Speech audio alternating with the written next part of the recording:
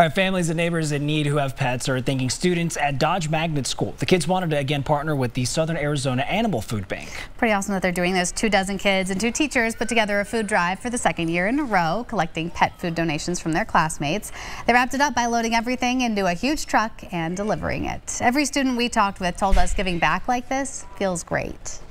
It's very important. You know, there's a lot of people that are struggling right now financially, and we just want to make sure that people have enough food for their pets and that their pets are addressed. And we're donating this food because we know how valuable other people's pets are to people.